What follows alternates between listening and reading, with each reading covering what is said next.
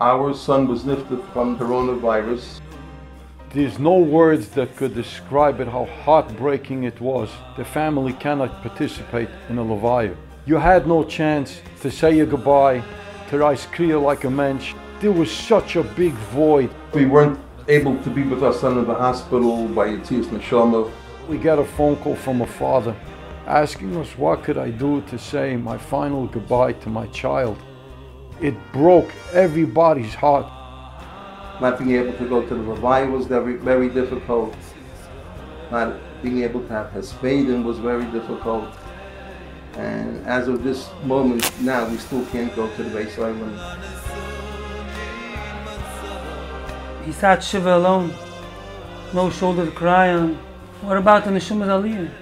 We must never forget all these people that we lost to the COVID-19 Magefa. It is therefore that Misaskim is embarking on a project to write 18 new Sifrei Torahs that their memory should live on forever. All these people passed away in a way that none of us ever would have imagined. Let us all memorialize them in a way that nobody will ever imagine.